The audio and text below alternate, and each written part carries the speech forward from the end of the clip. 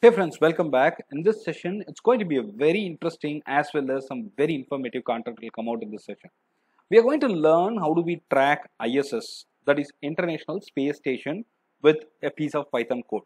Also, we will learn the usage of APIs. I'm going to use APIs with Python, and it's really very interesting as well as simple, and this session will get you both these inputs.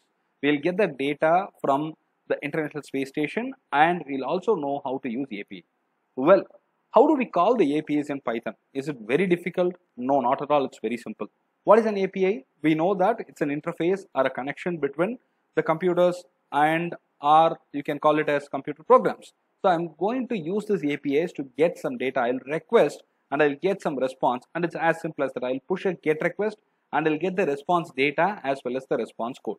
It's very simple. So I have got this API as a facilitator for me to retrieve information. That's how I can conclude it in an easier way. Well, before we go ahead and implement the data retrieval process, I mean, we are going to access something and we are going to get the data from ISS. And how do we do that? Before we do that, we need to go ahead with certain prerequisites met. The first one is very simple. We need to go ahead with pip install request, pip install JSON lib. This will support you in JSON operations. Pip install turtle. This will help you in the design and the imaging process. Pip install urlib3. This will help you in fetching the URLs. Pip install times. We need to install all these properly, and I'm sure this will be very helpful for you. Well, so which is that API that we are going to use? We are going to use APIs called as open APIs from space. So where do we get the information about it? Yes, you've got a lot of information about it online, and you can go to the official website opennotify.org. What is it? This OpenNotify is an open source project which will provide very simple APIs for accessing some of the NASA's data.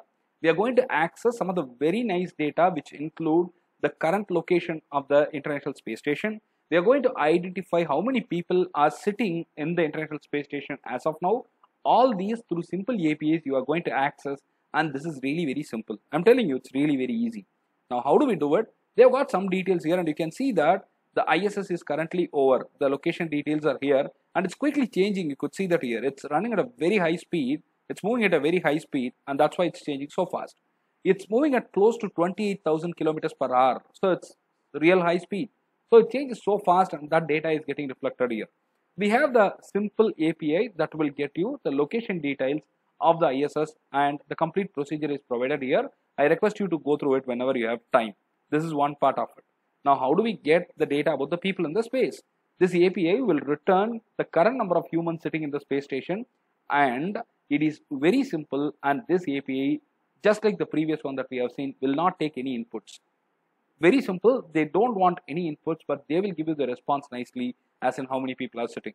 Now, I request you to go through this website whenever you have time. This has got source code details available as well, and you can take it all from Git. You can see that I'm redirected to Git. The complete code base is available here, and this is a pretty simple process, and I think you can definitely love it when you start seeing it. Well, can we code it now? Yes, it's time for coding, and I'm going to show you how exactly we can code it. First step, we are going to track the number of astronauts sitting in the space station. I need to know how many astronauts are sitting in the space station, and for that to be done, I need to import all these. Import JSON, import turtle, urlib.request, time, and import web browser. I have installed the prerequisites for all these, so I will not have any issues right now. Now, what is the URL? They have very clearly specified that in this link. If you see, they have clearly specified to get the number of people in the space, you need to use this URL, where this is nothing but the link. We are going to use this, and this is the URL link right now for you: http api.opennotify.org/astos.json. Now, what are we going to do? We are going to get the response for URL lib.request.urlopen.url. Now, what do? We request. Now, what is the result? We will get a response, and the response is presented here, and you could see that the result is printed, and it comes out in this format, which is very easy for you to understand, and the names of the scientists over there, astronauts over there, and which space station do they belong to. All these details are clearly presented here, and I'm going to run it for you. So I'm running it now, and I got it. So this is the request versus response process, and this is very simple, and what we are doing is only we use this. As simple as that, right? Now, the next one is going to be pretty interesting. I need to get the lat and the long details. So how do we do that? Again, they have specified very clearly that which is the link that we got to use. So you can see that here, this is the one that we have to use, and I have used the same thing here. Similarly, we need to push a response request and it gets you the response. I'm formatting it in the way I want with the lat and the long details being printed in the float format very clearly for me to visualize how exactly it looks like. And when I run it, I get the data. All these are real time, and this is very nice. I'm telling you, this is very easy for somebody to do. And most importantly, please learn, in case you get some errors, you can go through the response codes, because the response codes will let you know what exactly you are up to when your code is run. For example, 400 you must be very familiar with. Bad request. 401 unauthorized. 403 forbidden. 404 not found. So all these codes are there for your reference, and 200, 201 are okay and created. 400 to 405, that tells you that it is unauthorized, forbidden, not found, bad request, method not allowed, etc. So 500 and 503, they talk about the internal service server error and service unavailable. So you can go through this as well for you to get a clear idea about what is what. I hope this session was useful.